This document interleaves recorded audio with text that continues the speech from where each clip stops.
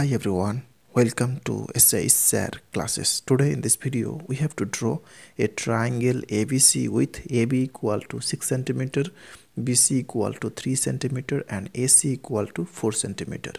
So let's start the video. First of all, we have to draw here a line of length 3 cm first. So this is 3 cm. Drawing another line of length 4 cm. And last drawing here a line of length 6 cm. So this is 6 cm. So this one a BC line, and this one AC line, and this one AB line. So this is 3 cm, 4 cm and 6 cm. So first we have to draw here a line of length 3 cm first. So this is starting 0 1 2 3. So first drawing here a line of length 3 cm and taking B and C.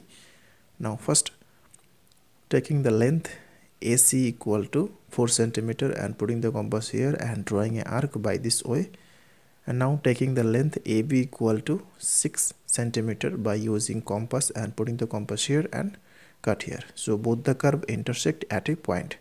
So this is A point. Now first joining A and C, then joining A and B to get the triangle ABC. So this side 3 cm, this side 4 cm and this side 6 cm.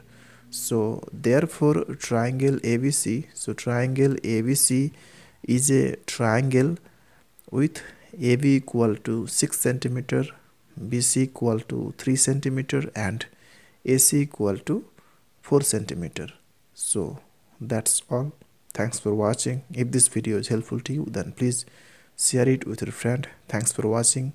Please like, comment and share the video with your friend.